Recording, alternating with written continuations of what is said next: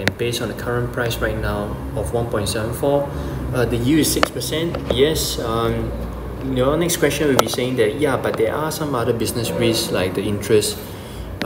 Yes, so question would be, do you have alternatives to invest in?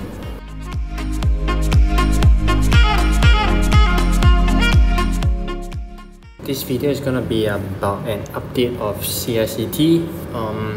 21st October, it released its results, so I wanted to take this time to update my template about CICT. First thing, what you can see right on this screen is I'm concerned about the rent reversions. This is one thing that I learned from fellow community members. Thus, I'm observing these reversions right now. So for the latest third quarter, okay, I'm gonna use this pen. So we see these numbers. So what can you see?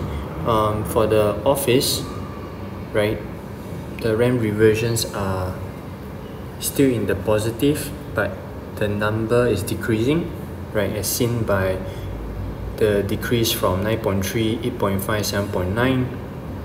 So this means that the incoming rates and the outgoing rates, the difference, so you can see that the gap is becoming smaller. Whereas for the retail, you can see that now it is in the positive region. So the incoming versus the outgoing rents are higher right now.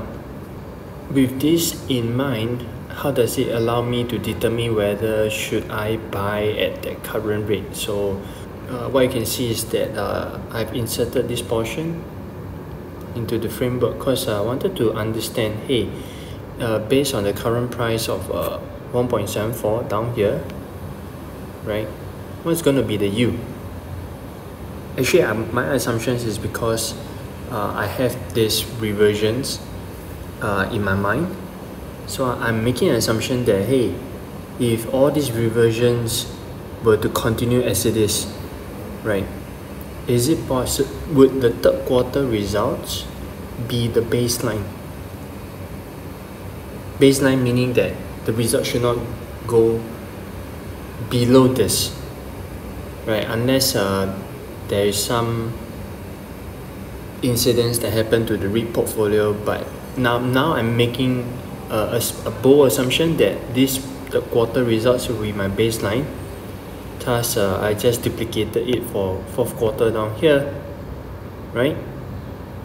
And with the addition of the third quarter and the fourth quarter, that's where I get my second half here. And I will compare it with my first half. So behind each assumption that I've shared, or perhaps each point I've shared, there's an assumption behind. So what I can see is that if you look at the first group, which is the comparison between the first half and the second half for retail, the increments aren't that significant, but what is happening is the office and the integrated development that has the biggest increase, since second half may perform better than the first half, right? So I'm also baselining my distribution per unit. So for the first half, it was able to give 5.22 cents. So for the entire financial year, I'm making an assumption that it's going to give 10.44. And based on the current price right now of 1.74, the yield is 6%. Yes, your next question will be saying that, yeah, but there are some other business risks like the interest. Yes, so question would be, do you have alternatives to invest in? Because for us investing, we always remember rule number 1, never lose money. Rule number 2, always remember rule number 1. So I wanted to go through this and document this thought process down so that you who's watching can benefit from my thought process. So stay tuned to the next video, and if you haven't subscribed, do subscribe my channel.